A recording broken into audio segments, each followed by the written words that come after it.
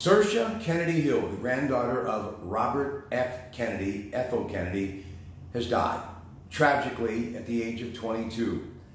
You know, when you think about the Kennedy family, you think about all of the tragedy that they have struggled with through their life.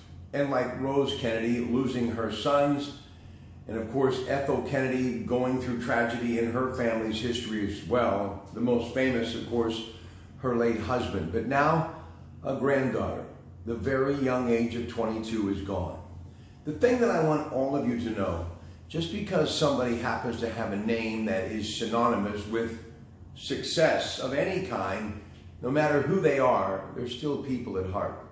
And you know, that's the thing that I've always thought about when I think of the Kennedys, who I have been a big fan of for many years and will always be. Why? Because they just believe in, no matter what, standing up for the greater good. Many, many years ago, I had the chance to interview Ted Kennedy, then the great senator, of course, many times doing things to help people in need, especially the underprivileged.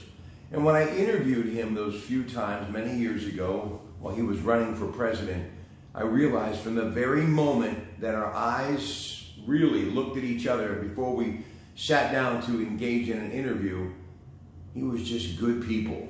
And that's how I will always think of the Kennedys. And I hope you do too, and we'll keep them in your prayers this weekend. So to Ethel Kennedy and the entire family, my thoughts and prayers go out on what is a very difficult time for some good people, like many good people, dealing with some very unfortunate news.